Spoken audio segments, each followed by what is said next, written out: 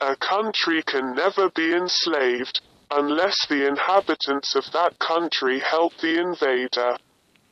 If you hear such things, which you feel unpleasant, then do not try to find out if it is not true. Where there is a dark night of the mind, a night in which there is neither moon nor stars. He who only cares about his own comfort is not a man.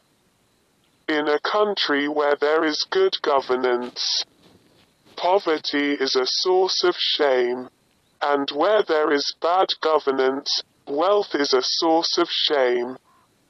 Making a mistake isn't so bad, but it is very bad not to learn from it for the future. A person who is very good at making excuses is not good at anything else. When you get angry, think about the consequences afterwards. Seek wisdom, not information. Information is knowledge of the past, and wisdom of the future. Act like careful people, because they make fewer mistakes. Let's do it. What you are afraid to do, do it. Be kind to him who is inferior to you. And whatever is tall, do the literature of it. Hard-working people are never poor, just understand them. Little is needed. He who cannot control his desires is the weakest man in the world. Man gets tired from hard work and also tired from laziness, but the result of hard work is health.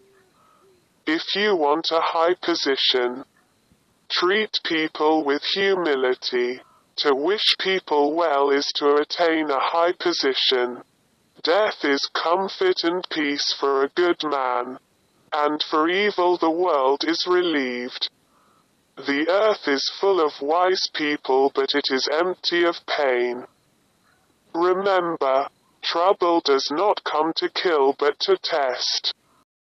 Force can be counted with force, not only with words.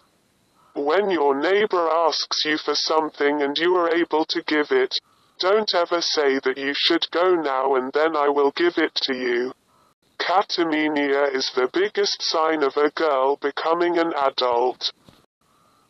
A man who is addicted to eating forbidden goods should pray for him. The situation is also not accepted. In any good deed he will contribute his share. He will be an equal sharer of its reward.